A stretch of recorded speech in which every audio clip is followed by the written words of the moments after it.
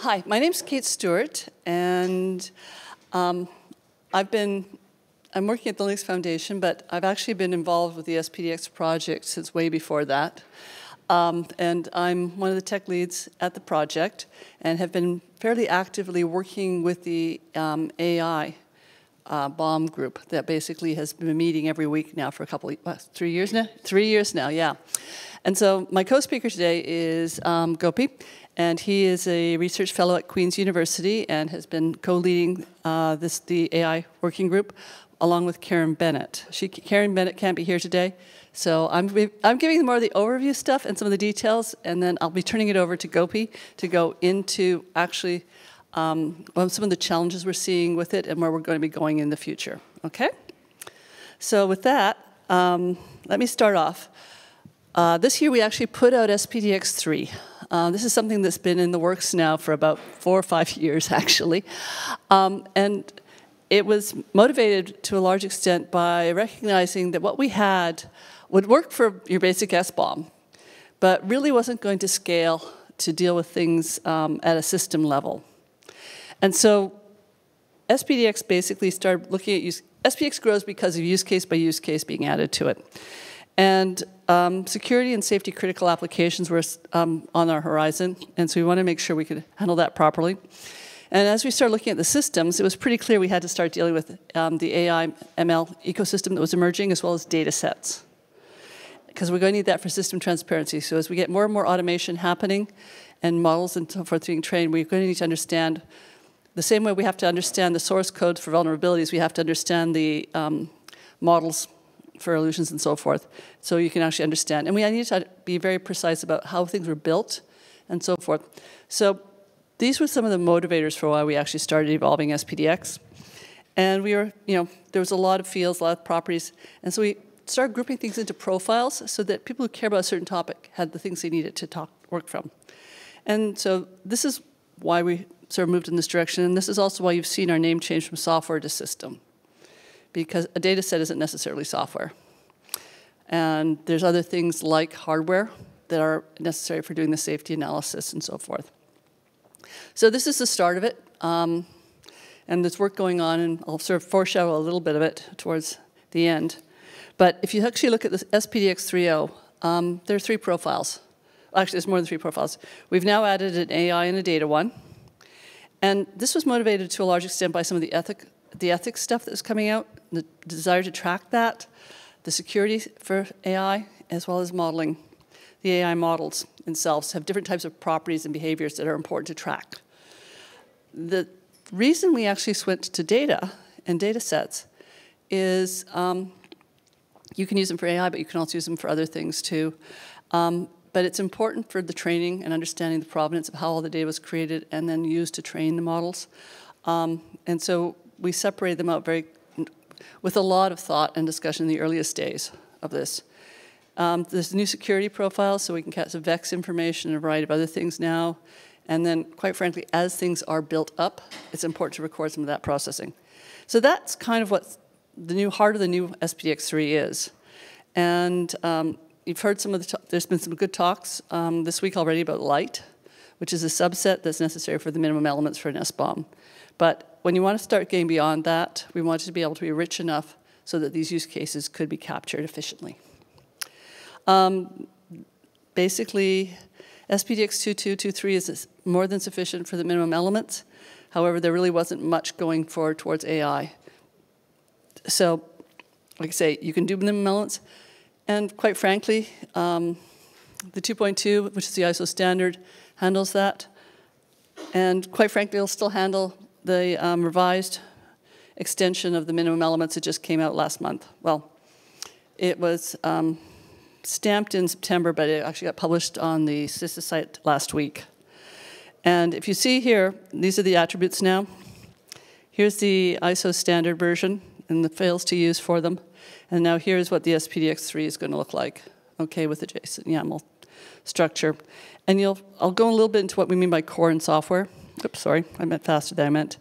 But we have a fairly wide range of relationships. And the AI profile builds on top of these, okay? So we need to have this base ground here of core and software for our AI, which is just additional fields that are important for tracking what's really happening with your models. Oops, now that was interesting. So at the heart of SPDX is a core, okay? And this core lets you link from one element to another element to another element.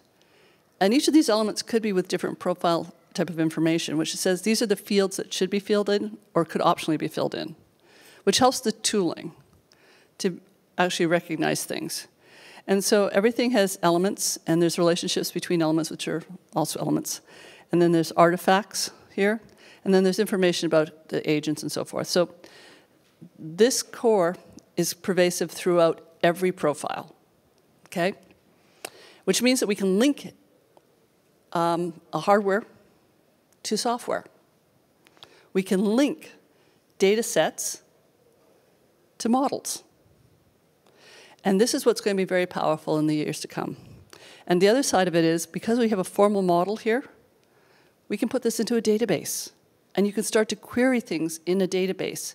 So as you're working through something like a CI/CD pipeline, every time something gets updated, you're not generating a huge document. You're just basically updating a database entry, which will let us start to really scale this out properly for the use cases we're seeing in the future. Now, the software profile is the hardware SPDX was. And there's various artifacts, and there's the same thing of packages, files, and snippets. So group of files, single file, part of a file. This abstraction we've basically had since the early days of 2.0. And it really serves us well, because there's not a lot we can't model with this abstraction. And we can apply this into data as well, and we can apply this to potentially other scenarios. We've basically made a decision to align with the SIS BOM types, so that we can articulate how was this produced. Was this intended to be something about design of a system? Or was it source, like, the sources? Or was it from a build? And so a source SBOM, I don't know why it keeps jumping. Source SBOM to a build SBOM is quite different content. And then when you've deployed it, what configurations were used for deploying it? Being able to be precise about this is going to help us with vulnerability analysis down the road, as well as, quite frankly, safety analysis and risk management.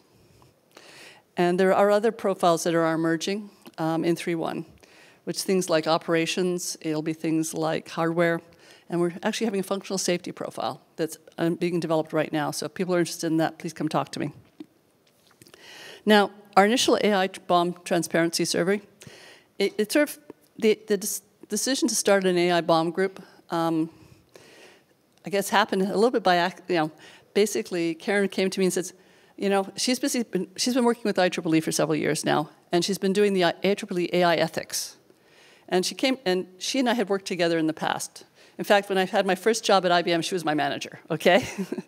And so it was sort of fun to basically reconnect with her. And she knew I was interested in this metadata summaries with SPDX and so forth.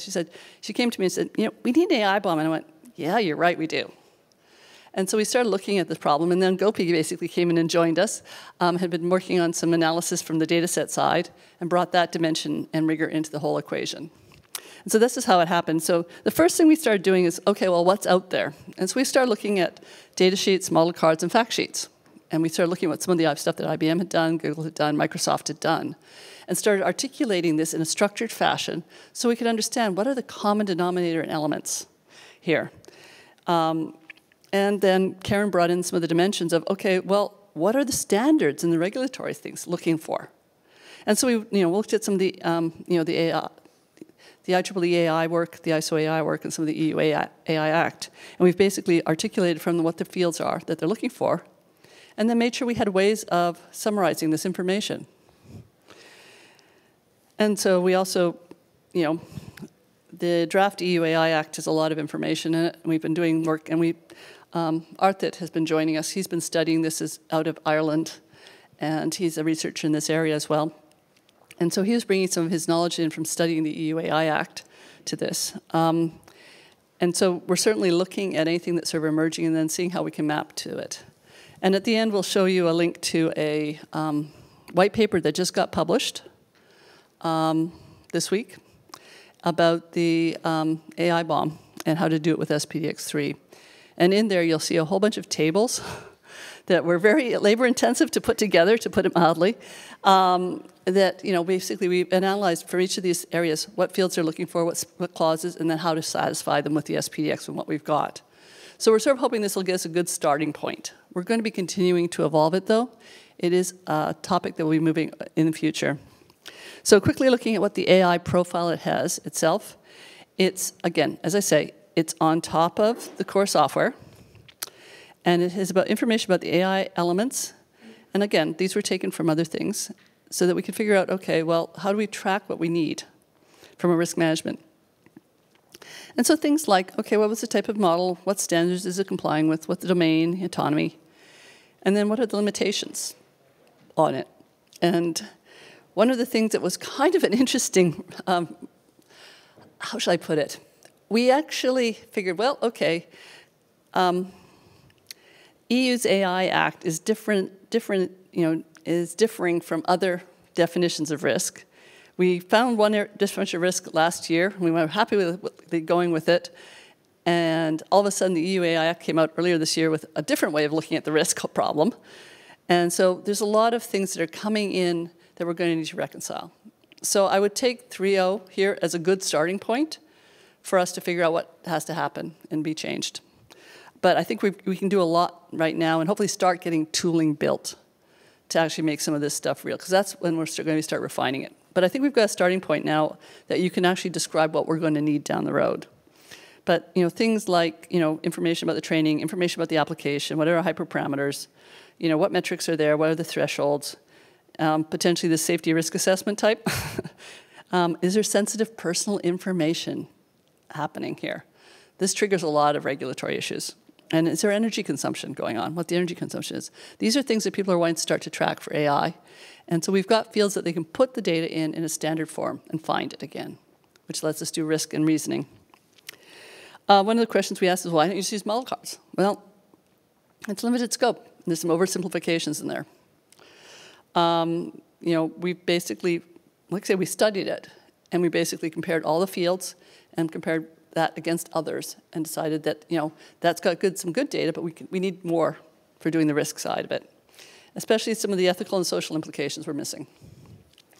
Now, we split data off so that we could basically look and chain the provenance of data. Okay? As data is coming in, it's being aggregated, combined, manipulated, massaged, and so forth. And you want to be able to record this because sometimes that's going to be part of a problem down the road. If your data set is not composed in certain ways, or if you've learned you didn't do something you should have done, things like that, you want to be able to remediate it, quite frankly, and retrain things and evolve things. So being precise about the data is going to be useful, especially, consider an example, for instance, would be in order for us to train, self-driving cars type of deal, you want to recognize stop signs, okay? If your data sets do not have stop signs with partially occluded stop signs with branches, we can't guarantee that, you'll actually, if there's a branch going in front of a stop sign, you'll actually recognize it. And so that would be an excuse that, okay, we know that this data set still has flaws in it, or we need to augment the data set, or we need to take certain data sets from different things. And as we start to really, evolve this whole area, these are the sorts of considerations we're going to need from a hazard and a safety perspective. Now, data sets have different information that they care about. What's the size? Is there noise in it? The data scientists, it's the ones we consulted for what things that they want to recommend, recognize so that we can actually get to some degree of confidence about it. And then we also need to understand the provenance. There's a lot of interesting challenges that Gopi will go into for us about, and this was one of his areas of research actually, about problems with data sets. And so we wanted to make sure they could get updated, what the intended use is. Are there biases in the data? Is there pre-processing? Recording this information in a structured fashion lets us do the risk analysis that's missing right now. And, like the question with model cards, why didn't you just use data sheets? Well, it doesn't have the details we need, okay? The provenance and lineage details are missing. How has it evolved? And some of this will impact the licensing down the road. And, are there dependencies on this data? Is there privacy issues? Is there bias information? We don't have structured ways of capturing that today that we can reason about in a machine-readable fashion right now. So this was our starting point. And this is a chance to basically augment the SPDX with information so we could start to look at this as a system. So what does it mean when we try to document an example of an AI bomb now with these profiles? And I'll turn it over to Gopi. Thanks, Kate. That was a fantastic introduction. Thank you. I don't know if I can follow that, but I'll try. So we defined this specification, and then we wanted to test it or work out an example because we wanted to experience the pain points for ourselves and see how viable the specification was. And to do that, we chose a non-trivial machine learning system. It was important for us not to choose like a real-world production system, but also not do it on a toy example because we really wanted to know what was going on. So we chose a handwriting recognition system that uses a recurrent neural network. And it has over 1,000 stars on GitHub. And it's a fairly simple machine learning application. And the kind of SBOM that we wrote was an analyzed SBOM, which means the source code and all the details are already there, and we are not in contact with the authors. Like, we just analyzed the source code and we extracted the details. And the other thing that we had to do was we only traced up to the first level of dependency because, one, we didn't have the manpower. It was one person doing it. And tracing the whole dependency chain is a lot harder. But even this, as you would know, is quite hard. So by doing this, we noted a few pain points. And we also identified some of the challenges that we need to solve in order to evolve AI BOMs to be able to represent the next generation AI systems. So the first pain point was, it's hard. It's incredibly hard without tooling. So for this application, which was about, let's say, 1,000 lines of code with one model and one data set and everything fairly reasonably well documented, it took me 40 hours. And I was just plugging away at my VS Code, like just specifying the JSON. This primarily because the data set has its paper. I have to go through that to identify what is the data collection process because it's not documented anywhere. What is the sensors that's used? It's not documented anywhere. It is only available in the paper. And even after going through all of this, I still couldn't find some of the information. So we need tools. And without that, this won't scale to production systems. And the second thing is all the metadata that is needed is not always available. So, which is what I was saying earlier, right? Like, so a data set size, or what sensors were used, or what is the pre-processing that they did. All of this is important for compliance purposes to see if you have any vulnerabilities and all the other downstream use cases of an AI bomb. But the fact that they are not present in one coherent place is really hard. It makes it really hard to do AI bombs in practice. And finally, and this is my favorite one, I don't know, or I don't think most people know how to do license compliance with this stuff anymore. So the data set, as you can see in the bottom, clearly says it can be only used for non-commercial research. Whereas the AI model that was trained on this data set is licensed with MIT. So can they really use the data set? I don't know. If anybody knows, please let me know. But this is a huge pain point. And moving on, we've seen a race in, since late 2022. Everybody's been talking about ChatGPT, right? So I'm going to refer it to as foundation models, primarily because it's not going to be about language anymore, and it's not necessarily going to be large anymore, or not always large. So these foundation models have given rise to a new kind of software, which is only served to complicate our problems. But let me go through the type of software. So the current AI bomb, when we started doing it, we were primarily focused on neuralware, where we had deep neural networks. You give some data, you train the model, and you use that model, and you try to specify that model. But with introduction of foundation models, we are now moving into a paradigm of prompt programming, where you're not writing source code anymore. You're saying, hey, you're a compiler now, or you're a browser now. And foundation model acts as a browser. It gives you the code. So this is a new type of software. And with the increasing ability of function calling and ability to use tools and create agents, we are also seeing a lot of agentware, which is things like AutoGen, Baby AGI, and these are able to reason by accessing external tools. So I'm not going to touch on the mindware. I know it's a little far-fetched, so let's not worry about that right now. But so both promptware and agentware, I'm going to be referring to them as FMware. And everything with AI, I'll be calling them AIware. So why do we have to worry about this? Like, it's OK. Do we think it's so far down the line that we don't have to worry about it right now? No. Gartner actually predicted that AI-based software is at the peak of the hype cycle. And recently, Goldman Sachs had a report out that said that FMware is about to impact the world's GDP by 7%. That's a huge number. That's more than many countries' GDP.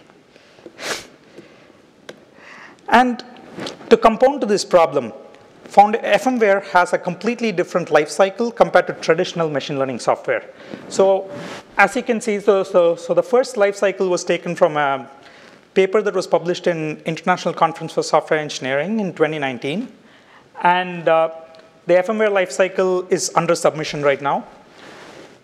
So as you can see, there are new assets like prompting and grounding, which is to prevent LLMs or foundation models from hallucinating. And then there is guardrails that you put on top of it to make sure that the model is not spewing toxic outputs.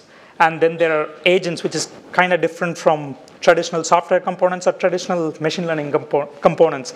And the way we test FMware and the way we deploy FMware with massive infrastructures and all the GPUs that we need, it's a whole new ballgame. And many of these new blocks cannot be represented with the current AI BOM.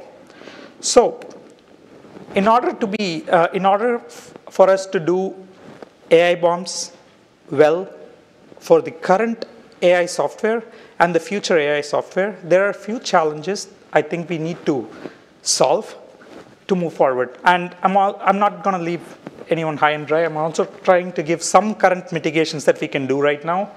But the focus of this is more of a call to action for everyone here, for the engineers, for the researchers, and anyone looking for advice, please focus on the current mitigations.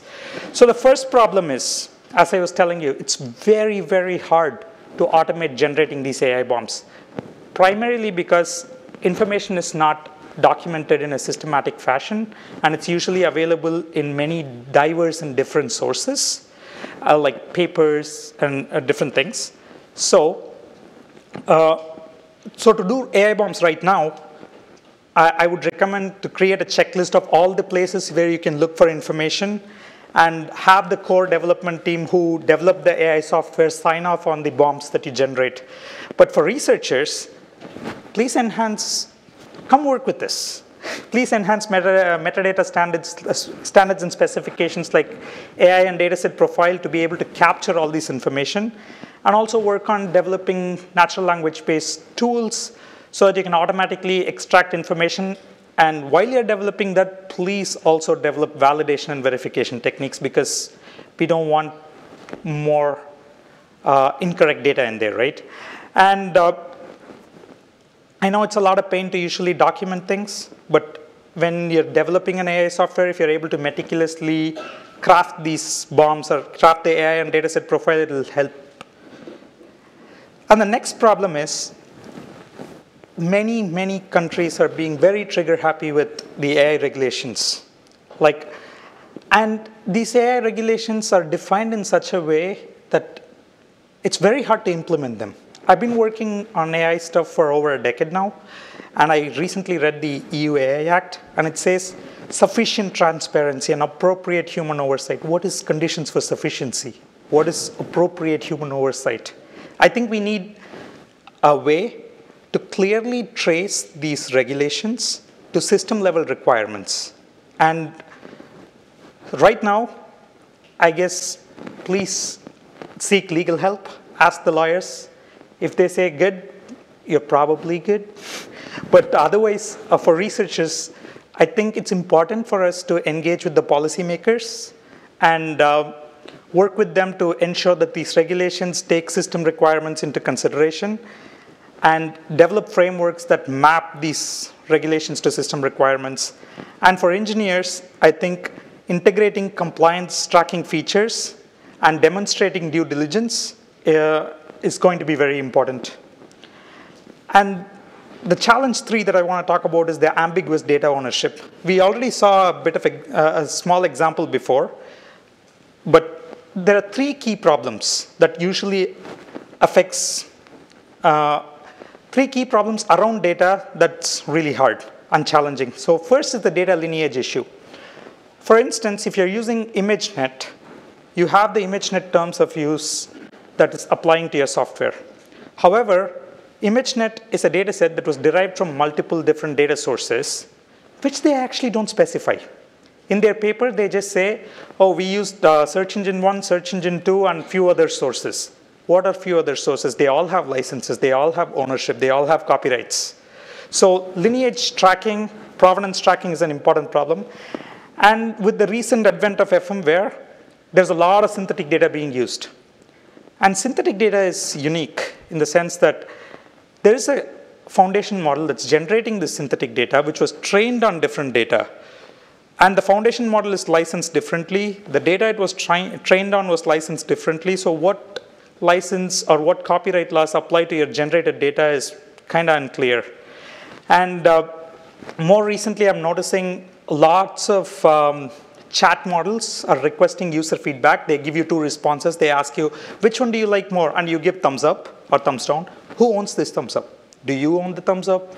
Does the platform own the thumbs up? We don't know. And we need to know all of these details. And that's important for future-proofing AI bombs too. So currently, I would say, try to track lineage and provenance as best as you can and create a dataset profile for each of the data source of your dataset along the lineage line. And for researchers, we need to be able to automate this tracking process because it's very, very painful to do this manually. And we need to collaborate with policymakers to identify how does synthetic data copyright works. And as a call to action for engineers, and I'm looking at Hugging Face, or if anyone's working in Hugging Face here, please have the provenance details and lineage details as a part of your system. And I'm just not trying to point out Hugging Face. Any data hosting platform, I think, should have a dataset profile because I'm partial to SPDX, but otherwise, at least still have lineage details and provenance details in there and track all the incoming data and attribute them. And the 4th challenge that I want to talk about is we need to start documenting the process too. And I will explain this with an example. Let's say you're ordering chicken soup. And most times you want to see all the ingredients in there. And that's what a BOM does right now. But you also kind of want to know what kitchen prepared it. Was the kitchen up to code? And what kind of processes that they used? Did they have a sweaty guy doing things? I don't know. So we need to have this process documented, and it's very important. And EU AI Act kind of also emphasizes this. So we need to, right now, I would say the ways to mitigate it is like maintain detailed logs of everything that you do, use version control systems. But we need to once again enhance these existing specifications to be able to track process. And for engineers, I think integrate detailed process documentation and record every single development decision so that when it comes time for compliance, it becomes easier. And finally, as I was talking about FMware, we do not currently have the capability to fully represent an FMware system due to the emerging assets like prompts, adapters, guardrails, and how to do compliance in this whole new world is kind of unclear. and even regulations and guidelines are not being very helpful. So I think one way to mitigate it is include the artifacts even if the specification does not allow for it, like create your own stuff and record it. And hopefully, we will catch up very soon. And we will be able, and for researchers, work with us, work with the industry groups, try to understand what is going on, and try to consolidate into a single specification, and identify all the assets. I know there's a lot of work going on around it, but there's no one unified work that's going on, so I think it's very important. And for engineers, I think developing flexible documentation tools that allows you to document everything would be key. So if you want to know more about what we have right now, how to do AI bombs, I recommend reading this paper.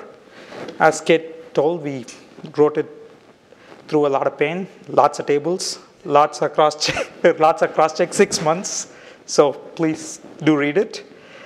And I want to give a quick shout out to all the companies that supported this effort and the different participants from many of these companies who joined our working group calls. And finally, to summarize, the lack of tools right now is seriously affecting us, affecting our ability to create AI bombs. The metadata is not readily available, and how to do license compliance is not very clear. And we also saw some challenges where like automation challenges, how regulations should be interpreted, how does data ownership work, how can we document process, and how do we do bombs for new FMware. And if any of this or all of this sounds interesting to you, please participate in the working group. We meet every Wednesday, 3 p.m. EST. And if there are people from other places or other parts of the world who are interested, we'll try to find new times. We are looking for contributions, and we'd really appreciate your input. Once again, thanks for listening to me. And I'm happy to take any questions now. Does anyone have any questions for us?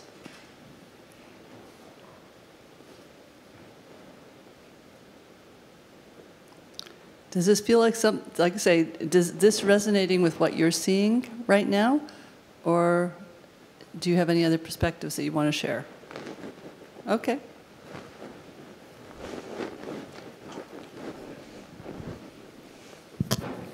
Thank you very much for your presentation. I just trying to formulate my question because I don't want to assume what we have in front of us is a Hail Mary, sort of speak. No, we know. Like, let's hope someone comes with this and save us from the catastrophe of the data. Why do I say this? Please bear with me.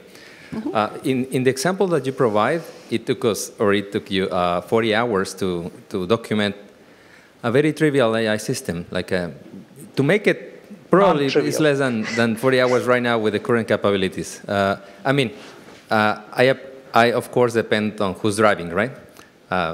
It might take you more or less. So I think my self-questioning right now is how SPDX 3 is going to help to guide these efforts so we don't overburn in documentation. Because right now, there's a reason we call it unstructured data, right? Like, and the effort is how do we structure this? Because depending on the output is how can you cut the unstructured data, right? So what can you share with us about this? So the first thing is if it's unstructured data, document it as such so that people who are doing the analysis can see the risk, okay? And this gives us a language to use to start to explain the risk. Now, the best solutions heading down the road is, quite frankly, as people are doing the data transforms and doing the, as the data scientists are working with the data, getting tooling to export this information the same way we export things out of builds for the software, for build SBOMs, we want to probably get to the stage where we can actually export the provenance chain for data set transformations and have it recorded accurately. But the first step is to have a language so you can talk to each other. And that's what's been missing. And so this is what this is trying to do, is give us a common vocabulary so we can document properties and then start to learn what we don't know. Because if you don't start somewhere, you know, you don't know what you don't know. Absolutely. And so this is a starting point. We are very actively, and you know, quite frankly, the field is changing so fast, as you can tell. We started this off, like I say, about 3 years ago. We finally put it up, the first pass out at 3.0, and there's a lot of last-minute changes too. And these things have been evolving even since then. And so we're actively working on the 3.1 version of this, with just some more properties and some additional information. But there's different perspectives and there's different regulatory frameworks around the world that are caring about different things. And so part of the reason for the ask to come help us is so you can bring perspectives in that we're not seeing, and such that whatever vocabulary and language we emerge with from these models will help solve your problem as well. And then hopefully more tooling will be able to be shared between the things. So, you know, I'm talking with other Linux Foundation projects that are involved with working with data, and you know, doing outreach there too to see if we can get some of their tooling to start talking this language for us. And I just want to add something to that. You asked me if we'd burn ourselves with all this documentation effort too, right? I mean, right now, like based on the answer, like it's a little bit more clear that being the initial steps, we have a challenge ahead. That's what I'm perceiving, right? And so it's an invitation for us to contribute, but also not to kill ourselves in the process, right? The thing is, once you've documented it once, and you use these standard fields, other people, when they're trying to use that data set or trying to train models, can look at what you've done and they don't have to do the same exercise. So we share the load. And this is the reason open source works. And we're just trying to do it in a way that we can do this with data as well as with trained models that's missing right now. Thank you for the insight. Okay. Any other questions or thoughts? Well, then I will say thank you very much. Oh, so anything else? No? Okay. Well, thank you very much, everyone. Thank you. Appreciate your interest.